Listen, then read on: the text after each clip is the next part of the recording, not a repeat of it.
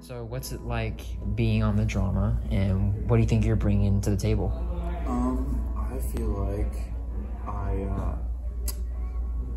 I feel like I've not ever felt like super important with like music wise, because you know I'm always like a hand percussion guy. People don't really pay attention to the hand percussion guy. Now that I'm actually playing on a kit, Yeah, you have an instrument and stuff, I feel more important about that. I'm not saying like that hand percussion is not important, because they're extremely important, but now I have a better view of like what I'm doing and how important a hand percussionist actually is. So yeah. Very cool. I would say I definitely bring to the table a good level of better hand percussionists. No, I'm kidding.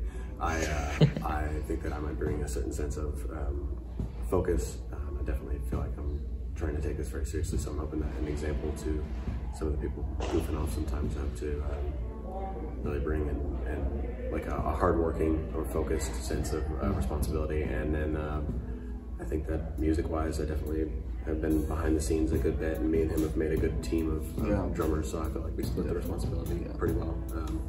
But yeah, I think that we're really the drive of the organization. I feel like we got the soul of it down. So yeah, very cool. Thank you guys.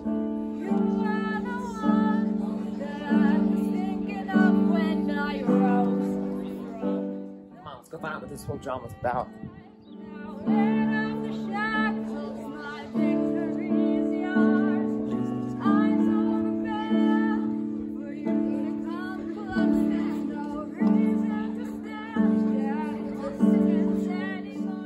What's it like being in the drama, and what's the meaning of this George Muller play? So, I mean, from my standpoint, I think the meaning of it is kind of to teach us to trust in God more, and that He will always provide for you if you trust Him and do it with a pure heart. It's acknowledging that God is God, and we're not. I can't fix this. I can't fight this. These circumstances of life, they're beyond my control. I can't fix this. I can't fight this. It's an enemy I can't see except for the effects of his brutality. For both of you, you guys have, what's your parts in the play? Give me a little detail about that. And Reed, you wanna? So I'm more of like a stagehand. I kind of just help set scenes up. I have a couple lines, but this guy's big cool stuff over here. Okay, well, Lane, tell us. So I have a couple lines during the tavern scene. Okay. And then I play Dr. Jones. So in the tavern scene, what's that whole thing about? Like, what's the whole ordeal with that? It's basically to show that George was a scoundrel before he found God. Yeah. Gotcha, okay, cool. And Thank you. Just kind of introduce the character. Yeah. And so kind of his life before Christ. Very cool. Thank you, guys. So, Ty and Braden, what are your roles in the play? You want me to go first?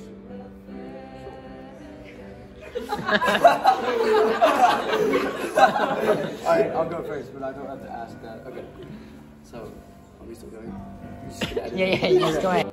My role in the play is I am the dean of the college, which, I mean, most of y'all should know what a dean is, hopefully, but it's just the head of the college.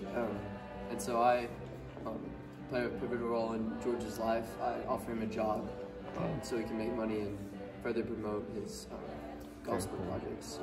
Very cool. What about you, Ty? I do nothing. I sing sometimes. Awesome. Very cool. Very cool. So, what is this play overall like?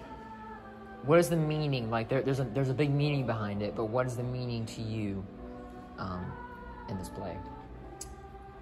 Probably that God changes lives, and George Muller did that through children, and now he took care of them, and nobody wanted them. So.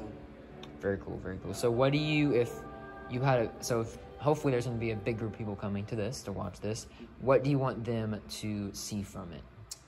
I just want them to, to see that God is good and how He can transform people, just like George Muller, who was a scoundrel but eventually became one of God's best men. So. Very cool. Thank you, guys. What's happening in the play today? I don't really know. You don't know? Are we going to be practicing the scenes again? We are, probably. What but scenes? I don't know. Well, probably one, and then we just go as forward as we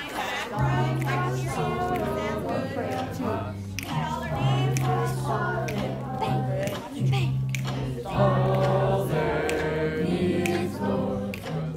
ideas have to be led,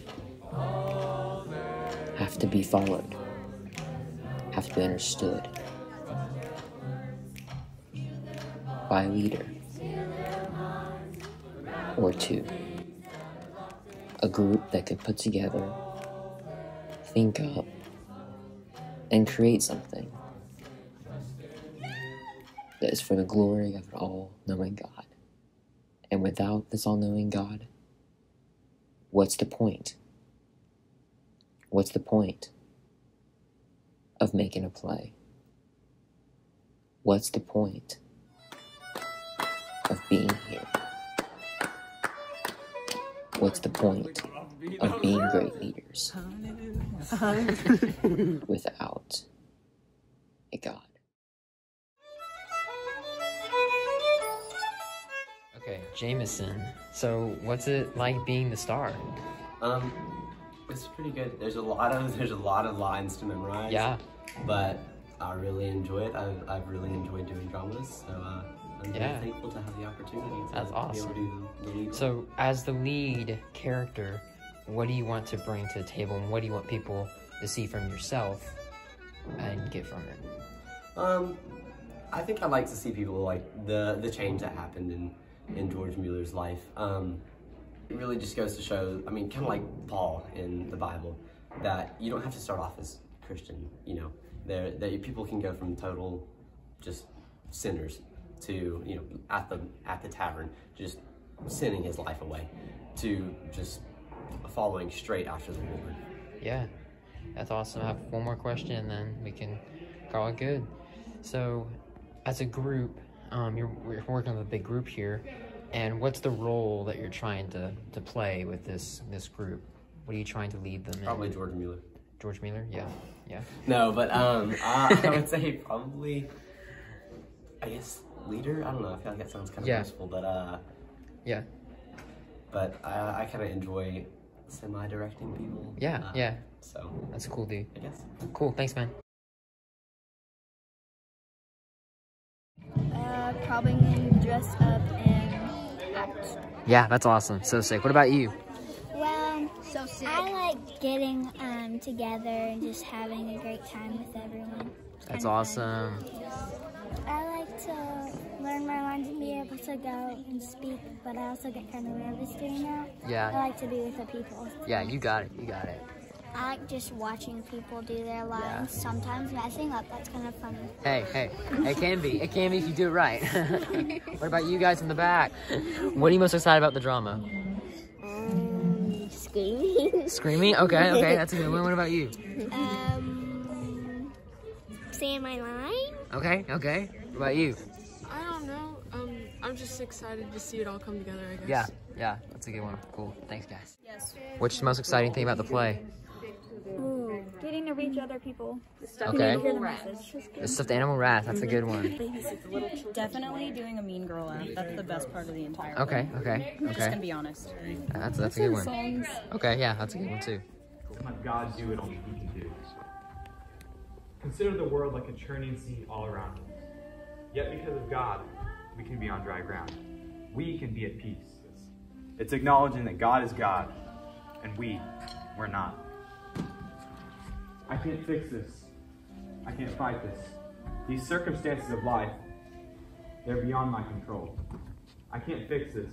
I can't fight this. It's an enemy I can't see except for the effects of his brutality. Death is in the streets, and it's in our ears. The bells, they don't stop tolling. All of our senses are assaulted by it. Our businesses are failing. Fear is falling like the soot from our chimneys. But God, He sees our enemy, and He knows what the threat is, and He can stop this.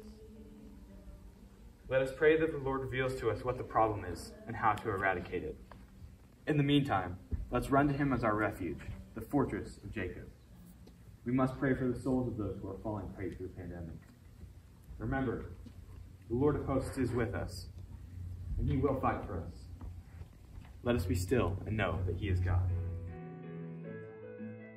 Hope. Faith.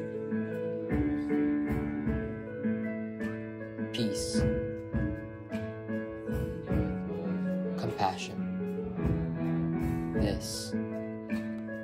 life and faith of George Muller.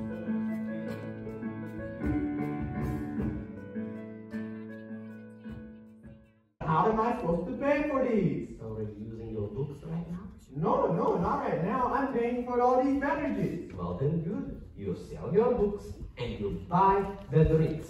Easy peasy. Clever George. Well, since he's buying...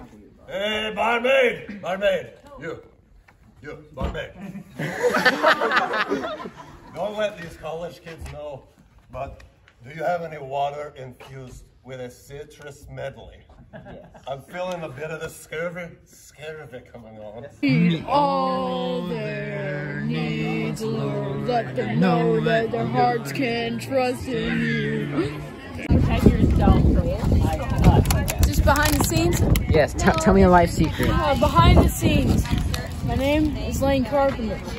I will awe you with my skills in this play. Okay, wow.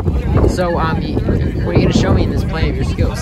I'm going to and this is my boy Zeke. What's up? What's up? Now, back to what we were saying. What are you going to do?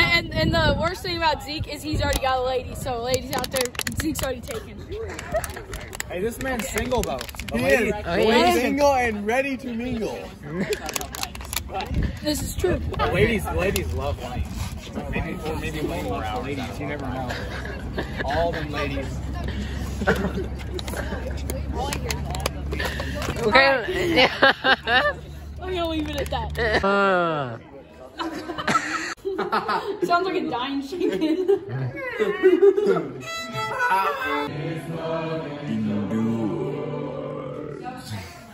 Tell the camera about today. Well, it turns out that Jackson's taller than me. He's about an inch, 2 centimeters taller than me, I would say. Literally? Really? 2.54 centimeters is equal to 1 inch, so that's about how much taller he is. Wow, we got really into... He stole my hat. Yes, he did, so... Excuse me. Oh. tell the camera. She's alive. We were in scene 9 and we went back to scene 8, so yeah, I am now alive again. I'm living in your bag.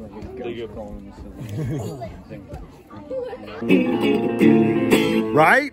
Right?